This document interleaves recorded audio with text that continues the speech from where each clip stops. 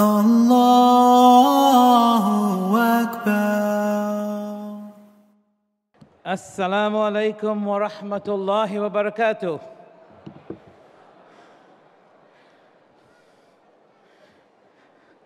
أعوذ بالله من الشيطان الرجيم. بسم الله الرحمن الرحيم. الحمد لله والصلاة والسلام على رسول الله أما بعد. In 1968, a group of some 6 young men gathered together, bond themselves, real commitment, sincerity, and brotherhood. They wanted to learn their faith together. And in their own way, they wanted to share. Remember 1968, there was hardly telephones, let alone internet. As we are talking here, right now, people from all over the world, 50 years later, people from all over the world are listening what we are saying right now. And if you think that that is amazing, there is something called artificial intelligence. That, as I was told, that this is something that has already been developed but not yet commercialized.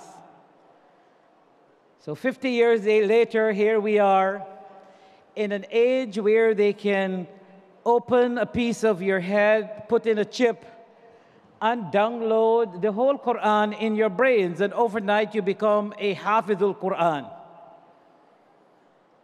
That sounds weird.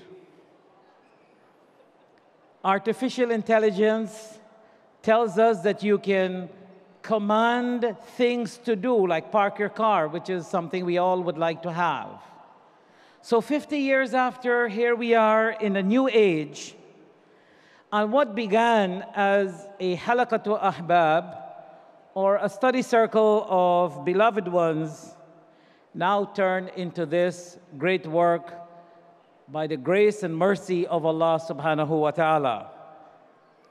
Today we can only say Alhamdulillah. And all praises are for Allah, the one whose blessing caused humble and sincere efforts to grow into a mountain. My dear brothers and sisters, this year as we commemorate our Golden Jubilee, let us be reminded that our celebration is not much about festivity, but a solemn occasion to pause and to look at this 50-year journey and what is it that keeps us going. At the same time, we look ahead at this mountain that we must climb and that we must still climb. And this mountain is becoming steeper and steeper as the days go by. So in the few moments that I have, I would like to reflect on the strength of ICNA, our charter, and our values. ICNA, like many other organizations and groups, we are dedicated to protecting the deen of Allah subhanahu wa ta'ala and be part of securing justice for humanity. Our Golden Jubilee this year, therefore, gives a great excuse to introduce ourselves of some of our charter, our values. Charter is very simple. Our charter is very, very simple. It is based on the kalima, La ilaha illallah Muhammadur Rasulullah, that no one is worthy of worship but Allah, and that Muhammad sallallahu alaihi wasallam is the messenger of Allah. But it is how ICNA interprets this kalima that makes a difference. It is how we interpret this kalima for the past 50 years that has given us our sense of direction and guidance to serve Allah, as shown to us by our beloved Prophet Muhammad sallallahu alaihi wasallam. And I would like to say that we are coming into a phase of intellectual confusion, where people stop at La ilaha illallah and they do not say the other part. At least they might say it in a chant or in a song or on the wall, but in reality, they are trying to stifle this last part. Because once you can put down that last part of the second part of the kalima, then it opens the door for every Tom, Dick, and Harry to want to interpret the Quran the way they want to interpret. And there is no Islam except by understanding Muhammad sallallahu alaihi wasallam role in explaining what La ilaha illallah Muhammadur Rasulullah sallallahu alaihi wasallam really means.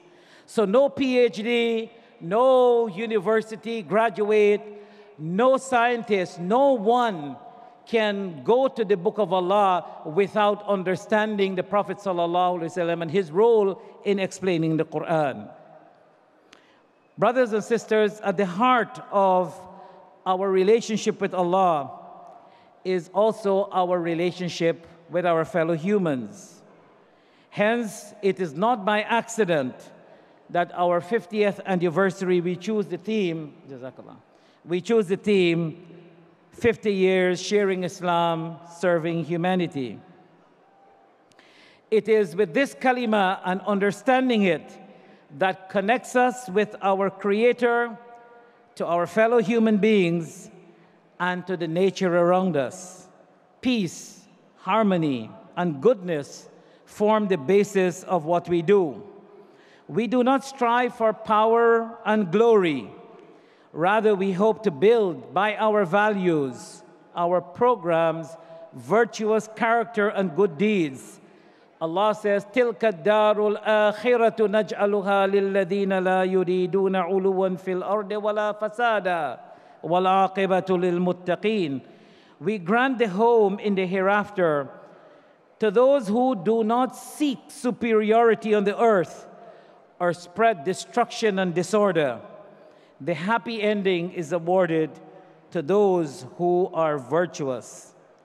Our values, such as being shuhada ala nas, witnesses unto mankind, that makes mankind, includes everyone, and draws no distinction on the basis of race, faith, gender, language, ethnicity, nationality, or social class. My dear brothers and sisters, it is our values that teaches us that our diversity is no more than the wisdom of our Creator, for us to know each other and not to compete and put down each other. As Allah says, Ya ayyuhan nas, inna khalaqnakum min dhakarin wa untha, wa ja'alnakum shu'uban wa qabaila lita'arafu, inna akramakum indallahi atqakum, inna Allah alimun khabir. O mankind, indeed we have created you from a single male and female and made you into peoples, different peoples and tribes, that you get to know one another. Indeed, the most noble of you in the sight of Allah is the most righteous of you. Indeed, Allah is all-knowing and well-acquainted. Thus, our journey in this life is experienced not as individual, but one which carries a collective and conscious sense of responsibility, contributing to the community and the society at large. For ICNA, such faith values do not confine us to be behind closed doors, but rather prepare us how to be contributors of the wider community. In conclusion, throughout our 50 years of journey, we have had to look continuously at our charter and our values, for they are our guiding lights. While we constantly rethink the tools, our systems, our response to challenges, but our character and values, our charter, what we have set about, remain uncompromised. These values are not to be compromised or bartered for in the name of having a bigger crowd, in the name of more money, in the name of fame, or more following of us. They are the pillars upon which sincere work is done. And on the day of judgment, it is not how big the crowd is, rather how sincere the heart is. When we are faced with challenges, it is these core values and our mission that keeps us going. They are encapsulated in one of the shortest surahs of the Quran, which the Sahabas used to read as they part with one another. A'udhu billahi minash shaitanir rajim. Bismillahir rahmanir rahim. Wal asr. Innal insana lafi khusr illa alladhina amanu wa amilu salihat wa tawasaw bil haqqi wa tawasaw bis sabr. By time, indeed man is in loss, except for those who have believed and done righteous deeds, and advise each other to truth, and advise each other to patience.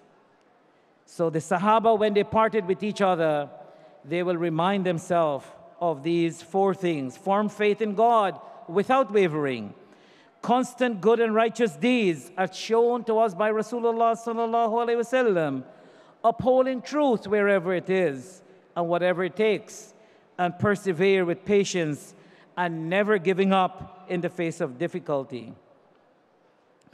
There is no complete faith. There is no complete faith until we do serve humanity, knowing that it is a commandment from Allah. So as time goes by, more and more, ICNA is fully engaged in social work and social justice. It is our charter. It is our values. At this point in time, my dear brothers and sisters, as we cross this major milestone of our 50th year, we can only humble ourselves and thank Allah for having us to serve as the others have served. There is nothing to boast or brag about, only to look back and see what can be done better in a more challenging world. As Muslims, we learn to make our tomorrow better than our today. If the 50 years was good, then the next 50 years should be better. We ask Allah that the next 50 years will be filled with His divine help and compassion, and may He help us all to make this world a better place. Wassalamu alaikum wa rahmatullahi wa barakatuh.